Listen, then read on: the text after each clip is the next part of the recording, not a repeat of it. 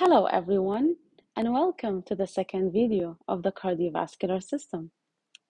In this video, we're going to cover the heart surfaces, borders, and external features.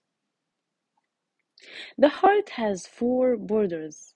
It has a superior border, inferior or diaphragmatic border, right border, and left border. So when we talk about the superior border, it is made of right and left atria. The right border is made of the right atrium. The left border is made of left ventricle chiefly, and there is a small contribution from the left auricle, which is part of the left atrium. And for the diaphragmatic or inferior border, it is made of the right ventricle chiefly and small contribution of the left ventricle. So how will you remember that? Remember that up and right, they are atrium. Left and down, they are ventricles. Right, only one structure, which is atrium.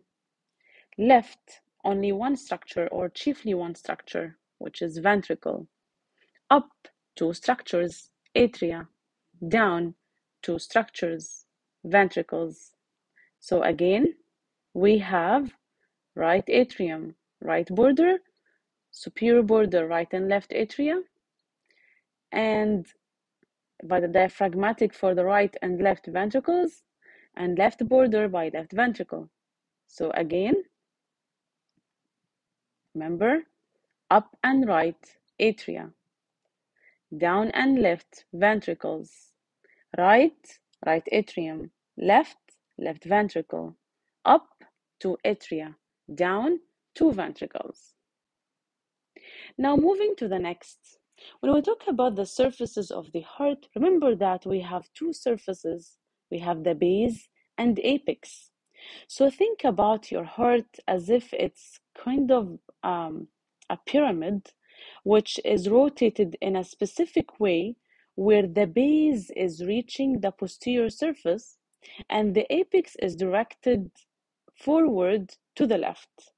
So here is the apex of the heart, and to the back is the base of the heart, and then you have the sternocostal surface, which is anteriorly, and then you have the diaphragmatic surface, which is inferiorly. So how will you remember what is making the surfaces of the heart apex and base? Remember that we will distribute them fairly. So we will have a surface with the apex, another surface with the base. What does that mean? It means that the sternocostal surface is made by the right ventricle. The apex is made by the left ventricle. So sternocostal and apex ventricles. Sternocostal right ventricle, apex left ventricle. Now we have another surface and the base. So the diaphragmatic surface is two ventricles and the base is two atria. So again, sternocostal surface and apex ventricles. Right ventricle, left ventricle. Diaphragmatic surface and base, two and two. The ventricles are already down, so the two ventricles are making the diaphragmatic surface. And then the base, which is directed backwards, it's basically made up of the right and left atria. So here, that shows you that we have the sternocostal surface and the diaphragmatic surface. This is the base, and this is the apex. Now, the last thing in this video, we need to know the external features of the heart. So you guys know that from the high school that we have four chambers of the heart. We have right atrium, we have left atrium, we have right ventricle, and then left ventricle. The atria and ventricle are kind of divided by grooves.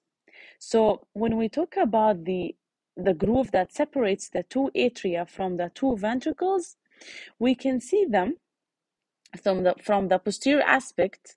As you look at this, which is the coronary sinus. So the coronary sinus is what separates the two atria from two ventricles.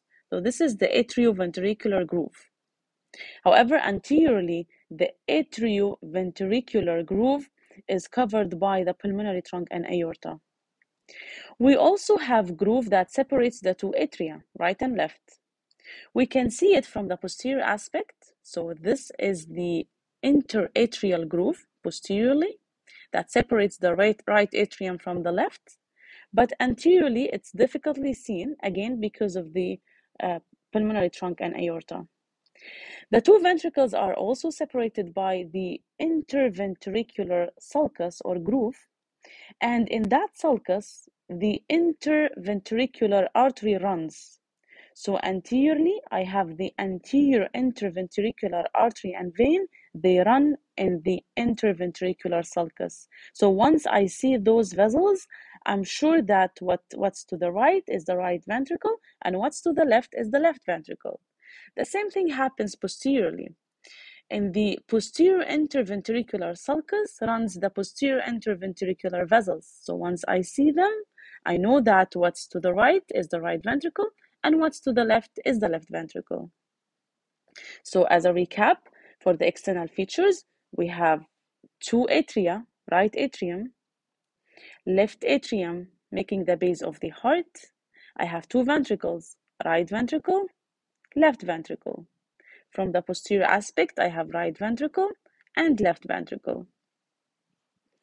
And this is a small summary to the external features of the heart. These are the references of today's video. Thanks for watching. Don't forget to like and subscribe to my channel, and see you in the next video.